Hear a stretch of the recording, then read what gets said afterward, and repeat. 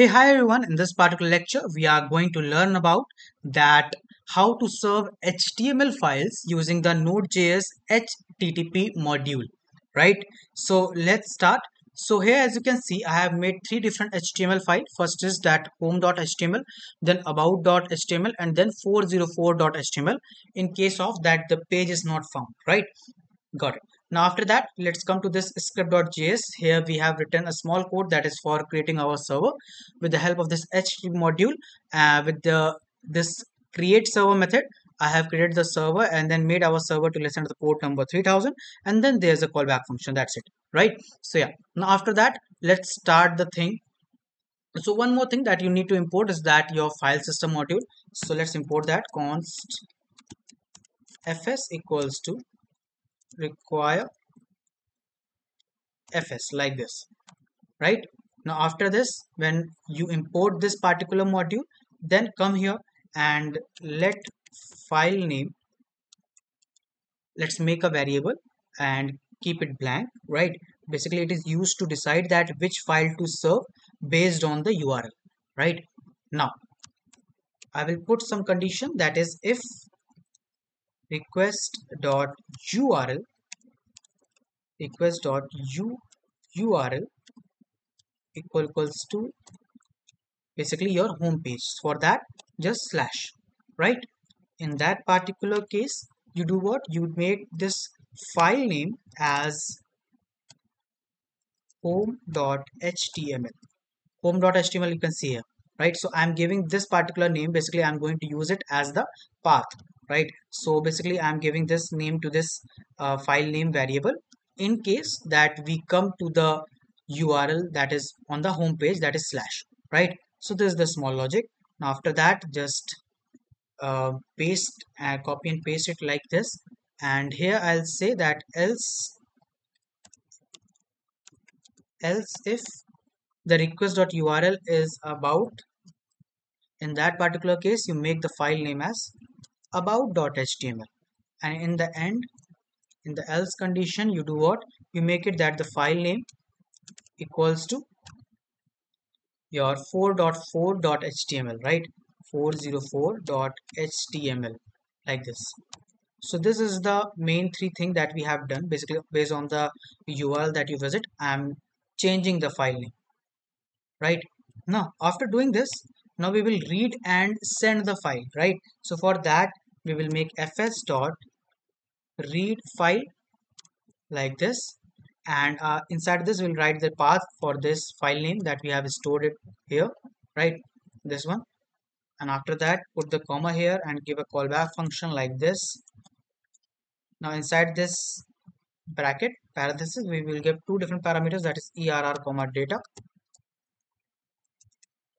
Now if there is a error, right, that error will get catched inside this err, and if there is a err, then what we will do, we will make response dot write head, and inside of this we will give the status code as 500, and we will say that the content type as your text slash plain, right? Because we are just going to give a plain message that response dot end, that the server error, right? Only in the case of server error we cannot be able to read the file, right? And there is one more case, that if your file is not present, but we are not taking that case. We are just simply writing here that the server error like this, right? There's some problem from the server side. Got it? Now after that, just you make return, right? No need to go forward. And in case that there is no such error is found, in such particular case, you do what? You just send that particular data that you receive, right? So for that, first we need to tell our browser that we are sending a HTML page, right? So for that purpose, we need to put a small logic more. I will show you that. We need to write response.end, put the bracket here. Now in the case if the file name is home or HTML, then everything is good. But if the file name that we are going to read is basically 404.html, that means the status code will be 404 this time, not 200, right? So to deal with it, we can write it like this, that is file name triple equals to 404.html, like this, right? So in case that the file name is 404 html, in such particular case you use the ternary operator and will say that the status code will be 404, else it should be 200 if there's not the 404 html page is used, right? And then you just simply mention the content type, right? So content type is, I'm doing something wrong here, I need to check.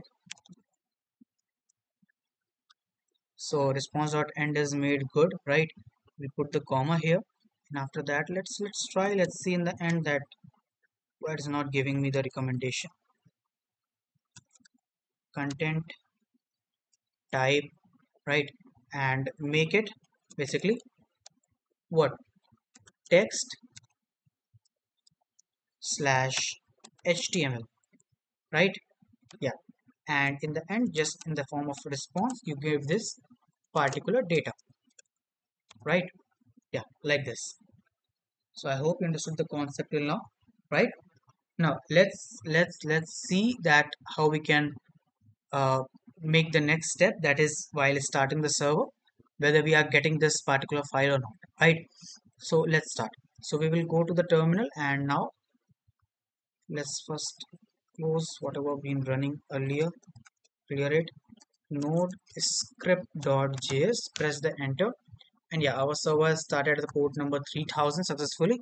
Now let's go to the browser, and let's come to this and search localhost 3000 and press enter. I think I have not saved it before starting. Let's just close it and save again, save and run it again. So it show thrown an error. What error? Is that the chunk that is a string. Okay, so a small mistake that we were doing, I was seeing that in the earlier also, but not found it there. We were using write response dot end here, but it should be response dot write head, right? That's what we do for sending the information to the browser, right? Now let's start the server again.